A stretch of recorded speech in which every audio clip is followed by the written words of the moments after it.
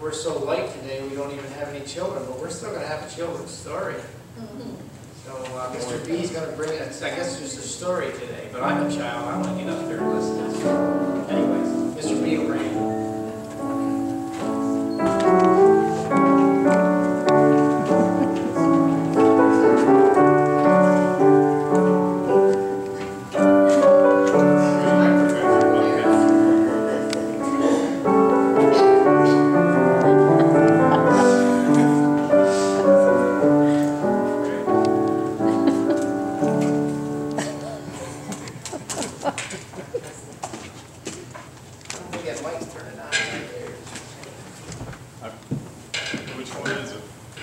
More kids up there.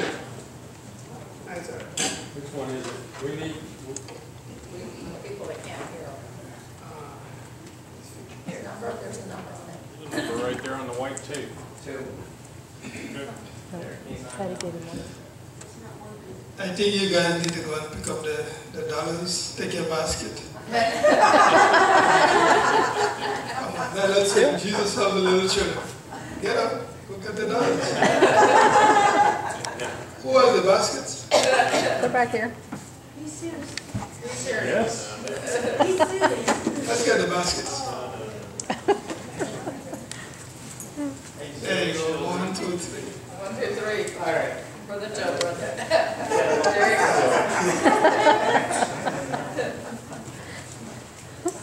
you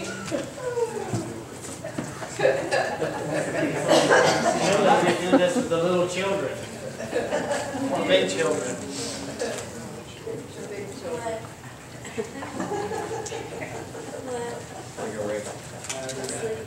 You're so cute. All right.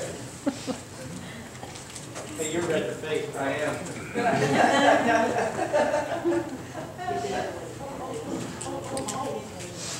There's one way back there. Way in the back. 2. Way in the back right there. Did you really do it?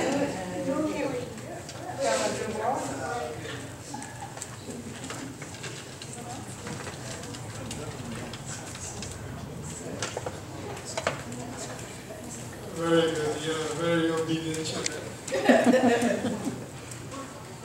I don't know if I told the story here before, but I'm going to tell it anyway. It's about the pot bearer. You heard this one about the pot bearer? The pot bearer. The pot bearer. Yes, pot bearer. Well, one day, the pot bearer, usually what he did, he would go down to the well every day, morning and evening, and he would draw water from the well and bring it up to his master's house every single day. But one of the pot spoke up and said to the pot bearer, "I'm so sorry, master, I did not deliver. I only deliver half full." So the pot bearer said to the pot that was broken, "I want you to notice something the next time I go down to the well." So he went down, usually he went down to the well and he brought the water from the well to his master's house. And yet again the pot apologized to the pot bearer. He said, "I only delivered half full." But the pot bearer said to the pot, Did you notice that on your side of the tracks there were flowers? And have you noticed on my master's table I have decorated the master's table every day because I knew of your brokenness. So I planted some flower seeds on your side of the tracks. So every time we would draw water from the well, you watered those flower seeds, and I was able to decorate my master's table with fresh flowers every day. So I knew of your brokenness. Now the moral of the story is this.